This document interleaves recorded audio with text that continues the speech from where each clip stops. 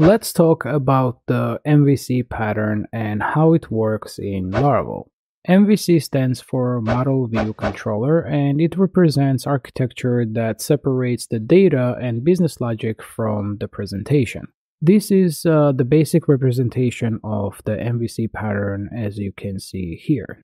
Model's job is to handle business logic. It manages the data of the application. It can process and store data that could be stored in a database or any other data structure or storage system. So basically, model is all about business logic, data, and data management of the application. Model usually communicates with controller, but in some cases, depending on how MVC is implemented, model could communicate with view as well. In Laravel, the model is the heart of your application's business logic. It's responsible for managing the data, queries, and business rules. Essentially, the model represents your data structures and handles the data interaction, usually with database like MySQL. Laravel uses an ORM called Eloquent, which nicely abstracts away the database interactions using active record pattern, and we'll cover that in more detail a bit later.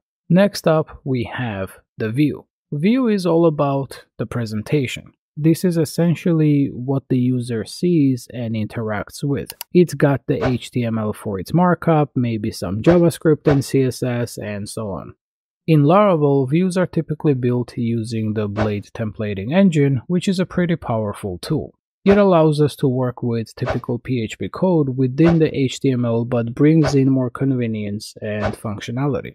And finally, the controller sits in the middle between the presentation layer or the views and the models. It handles user requests, processes them by talking to models, and then sends data back to the browser by loading a view. It's where you write logic that essentially handles user input and interaction.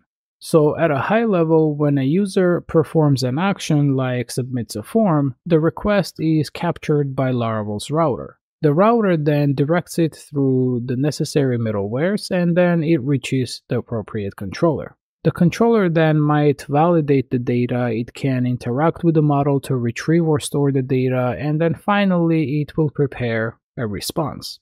This response is typically a view loaded with the data from the controller, ready to be presented to the user. While views are common, Laravel can also return JSON or other types of responses for APIs.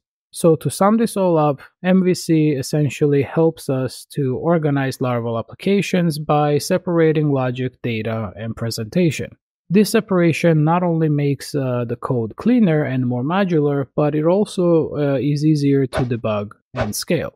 Each separate layer can then be further divided into sub-layers by using other patterns in addition to MVC. Validation, middleware, database abstraction, and so on are just some examples of such subdivision, and is what Laravel implements to enhance the traditional model view controllers.